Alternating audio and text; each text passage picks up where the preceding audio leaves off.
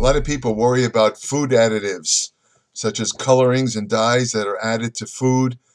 The way these things are regulated is by the Food and Drug Administration, which classifies them in various categories related to how toxic they are in relation to causing cancer in animals.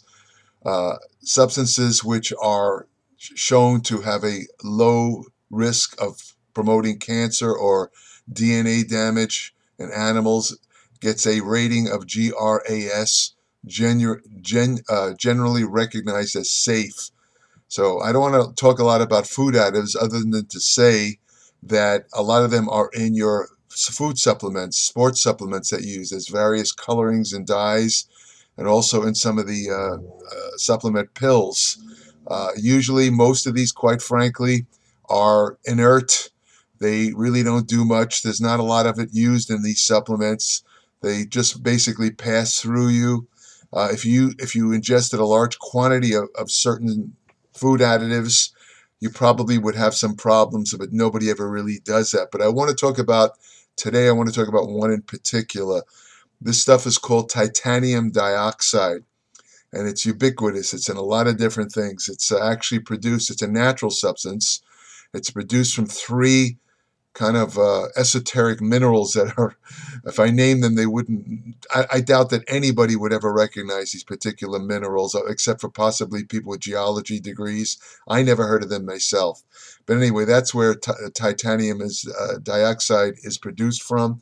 What it's used for, it imparts a very bright white color to paints. It's used in the manufacture of paper and plastics, printing ink, cosmetics. It's even used as a pigment in tattoos, and it's also a popular use for it is in sunscreens because it reflects UV light. Therefore, it protects your skin from burning and getting possibly skin cancer. So you know, but you have to understand though that let me say the best way to differentiate the problems with titanium dioxide is to understand that whether it's going to be a problem depends on the size of the particle of titanium dioxide. In most cases, such as let's say the ones that are used in food, in most foods, these things are larger particles of titanium dioxide, so they basically are inert. They tend to pass right through you. Some of the sunscreens actually have titanium dioxide in what they call nanoparticle size. A nanoparticle is extremely small. It's microscopic.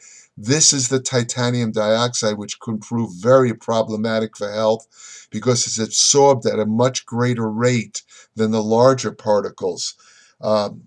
Titanium dioxide is also commonly used in whitening toothpaste because in part for two reasons. It imparts an abrasive quality, and it also has that whitening effect. And I should also point out that whitening toothpastes are not a good product to use if you want to have healthy teeth because it also scrapes off the tooth enamel eventually. So I would avoid them.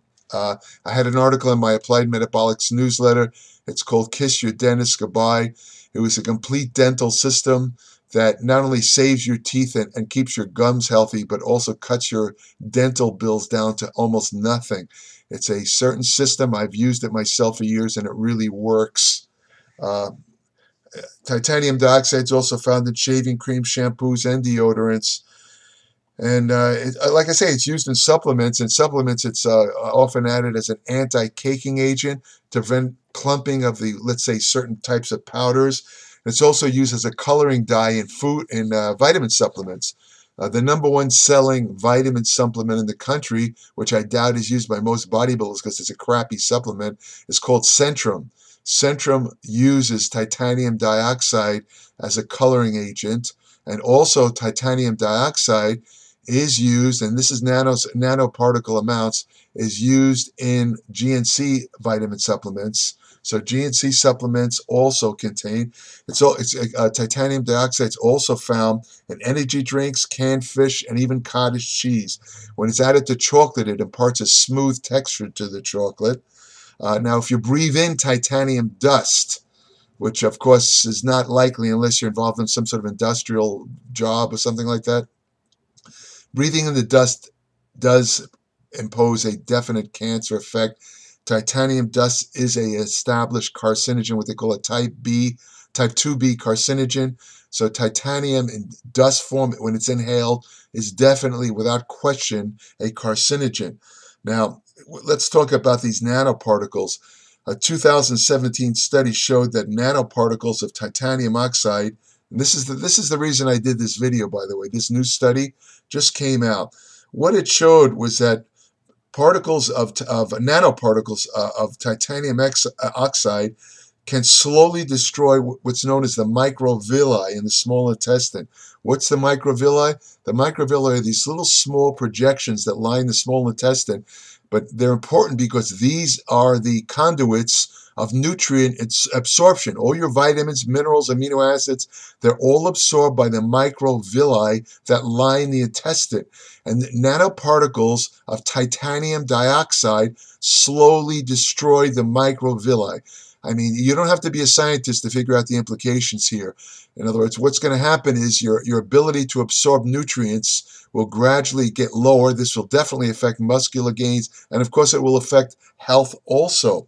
Another thing that titanium dioxide nanoparticles do is it weakens the intestinal barrier. They're what they call tight junctions that keep the intestinal cells together. It kind of weakens that. It allows intestinal bacteria from the colon to enter into the intestine, into the small intestine, and then into the blood. These bacteria releases something called endotoxins, which can cause a systemic inflammation, cause all kinds of diseases. This is known as the leaky gut syndrome. A lot of gastroenterologists and doctors don't think it really exists, but there's a pretty good amount of evidence showing that it does exist. And the point here is that titanium dioxide nanoparticles can actually cause this leaky gut syndrome effect. A 2012 study from the University of Arizona found that titanium dioxide exists in 89 commonly consumed food products, with 5% of them containing the nanoparticles that damage your microvilli in the small intestine. So 5% of foods containing titanium dioxide are in the form of nanoparticles, which is very, very damaging to the intestine. As I said, nanoparticles are the main problem because of the much greater absorption rate. The smaller the particles, the greater absorption rate. The larger particles of titanium dioxide, they don't really get absorbed that well, so they cause less damage. Foods with the highest content, in case you want to know, foods with the highest content of titanium dioxide include chewing gum, candy, especially red candy, powdered donuts, icings on cakes, even Twinkies, of course. Serious bodybuilders are not likely to eat these foods except possibly on junk days, but the point is that processed foods and sweetened foods tend to contain titanium dioxide. You want to keep away from this crap even on the days that you do go off your diet. Up to 36% of the titanium dioxide used in 90 food products are nanoparticles. 36% of the titanium dioxide used in food is in the form of nanoparticles. And again, another study showed that these same nanoparticles can cause chromosome damage, which leads to cancer. So even the nanoparticles are also carcinogenic. The nanoparticles can also damage mitochondria. Mitochondria are the cigar-shaped organelles found in cells where energy is produced in the form of ATP and fat is burned in the process known as beta oxidation. Titanium dioxide nanoparticles are particularly effective at destroying mitochondria in the brain. When that happens, you get brain degeneration diseases such as Alzheimer's and Parkinson's. Folks, this is bad stuff, titanium dioxide. And the reason I did this video is because I don't see a lot of publicity about this, but everyone should know about this. This crap should be avoided. In relation to the brain function, the titanium dioxide nanoparticles, they particularly focus on particular brain cells called astrocytes. And what happens is when these astrocytes get slowly destroyed, you get an accumulation of an amino acid called glutamate in the brain.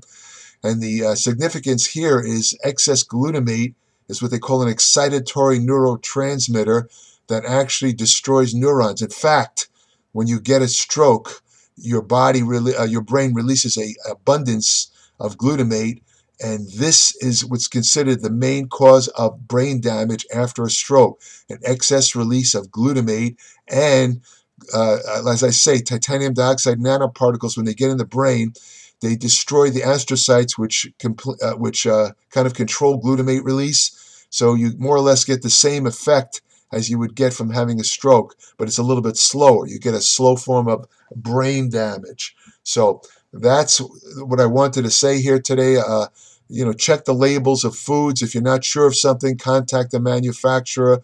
Keep away from sugary processed foods, candy, all that crap, where titanium dioxide is used as a coloring agent.